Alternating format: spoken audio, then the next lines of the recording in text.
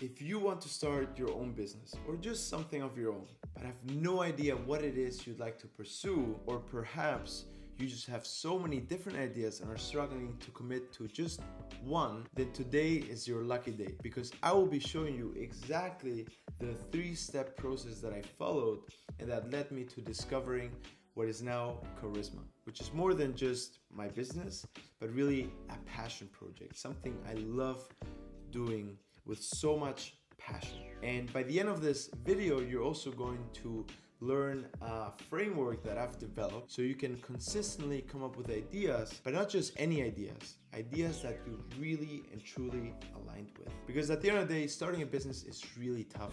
It's like a never-ending marathon. In order to make it long-term, in order to make something that is really sustainable, to finally reach success, you need to find something that you really love doing and that you really are aligned with. And without further ado, the 3 steps that we're going to be covering are explore, identify, and commit. In the very first step, which some of you may have already started, honestly, we have started this step already from the moment we landed on this earth, is to explore.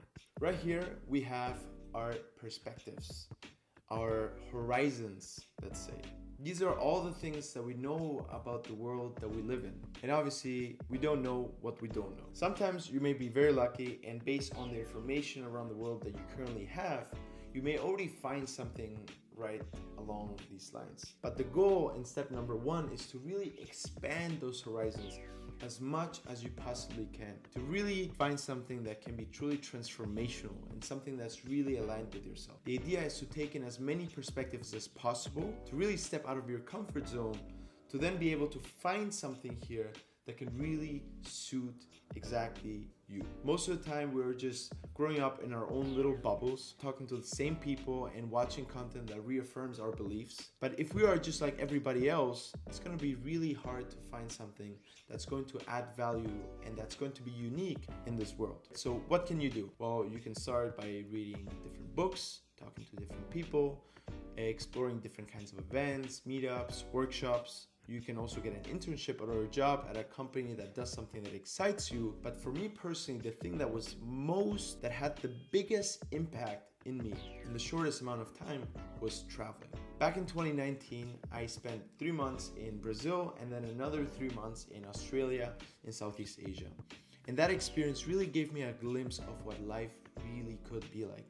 I was meeting people from all over the world. I was meeting entrepreneurs, backpackers, hippies, digital nomads, and just apart from gaining so many different perspectives on life, it allowed me to really compare these different ones and identify the ones that really were suitable for myself. It allowed me to understand what it is that I really loved, what I didn't love, and just better understand myself more deeply. Which leads to step number 2. Step number 2 may actually be the most important step of them all. Here, it is very important to first think about the destination and then find the vehicle that will take you to that specific destination. But you may be like, Mark, I still don't know the destination. I still don't know the idea, and that's okay. Right now, in step number 1, we have really expanded the horizons. Now it's time to find a part within this horizon that is really aligned with yourself. And so the questions you want to ask yourself are, what's my ideal lifestyle? What am I good at? What am I not good at? What are the things I like doing? What do I not like doing? And so for myself, when I did go on those adventures and started traveling, it became very, very clear to me that what I really loved was community, travel, personal growth, and I was a kid, always very interested in architecture, so I was very passionate about providing experiences through real estate. I really got that from staying in many different places, seeing different kinds of cultures. And so these are the 4 main pillars that I knew for myself. But you can also think about whether you want stability or not, whether you want to be locally based somewhere or working remotely. These things, right? Without really thinking about what it is you'd like to do, just by setting these boundaries is going to help you set a general sense of direction. I really think it is very important because when you think about, what is your purpose in life? Having a purpose means having something to aim towards. So to know where to go, you first need to have a destination that will give you that clarity on where to go next. So that's kind of what you gotta be doing. Just really narrowing down the different options that are really out there. Now that you've done this, and I encourage you to pause this video to really write it down. Once you do that, we're ready to step number 3, which is to commit. You may be thinking, what the hell am I gonna commit to? If you really are serious about finding something you're really passionate about, you need to start by committing. Because most of the time, people think that they need to have everything figured out to be able to launch, when the reality is that you need to launch / take action in order to figure things out. And I may seem like someone who has everything figured out, when the reality is that I am still figuring things out a year after having launched my business. And many times I even feel lost, overwhelmed, so many different things, and that's totally okay. But the first thing you gotta do is do that first step. For me personally, I remember being in Dublin. That's where I had my first job. I was doing tech sales, and I was living with 2 very inspiring people. And I remember doing a late night conversation with one of my friends specifically, who's crazy entrepreneur. So much respect for this guy. He was like, Mark, just pick something within the spectrum. You already know you want to provide experiences through real estate that encourage community, that encourage travel, and all these sorts of things. Just pick something and see where it takes you. And super randomly, I decided to go with a surf camp in Portugal made out of shipping containers. That was just an idea, right? I was shit at surfing. I had never lived in Portugal. And this construction method that he knew about, I was like, okay, like I have no idea about this either, but let's see what this takes me. And during this process, I was constantly setting new hypotheses, setting new questions, reaching out to people within the surfing industry, reading academic papers, doing all these sorts of things. And it may seem like a lot of work, but calm down, take it easy. If you really are serious about this, take 30 minutes after work, take 1 hour after work, no rush.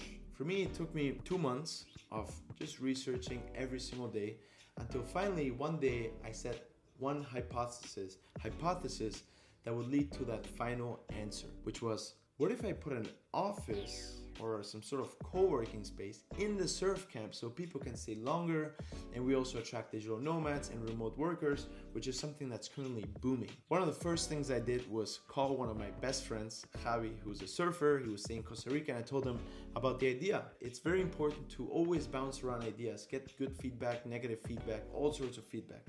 And I shared with him the idea, and I was like, Mark, I'm staying in the exact same place you're describing right now. It's called Selina. In that very same moment, I just typed down in the internet, selina.com, blah, blah, and then it just popped up there, co-live. I clicked on there, and that's when I came across co-living. And my mind was forever blown because it had exactly the things I really loved. Community, travel, personal growth, real estate. Obviously, there's many other things, and getting to this point was a massive milestone. I felt like, wow, I'm done here. I'm ready to retire. I'm ready to go. I'm already set. When the reality is that once you have found that idea, you've only gotten to base camp. The real race is now just beginning. And that's exactly what I'll be covering in a future video. Not just how you can find an idea that's really meaningful to yourself, but how you can actually launch your idea and turn that into reality. So if that's something you're interested in, feel free to subscribe down below. I'm sharing every single week a new video, either sharing the amazing talents and skills from the people in the community that I'm building, or just generally sharing the lessons, the ups and downs of my entrepreneurial journey, of how I built my dream business, Charisma. So thank you so much for watching, and I'll see you next week.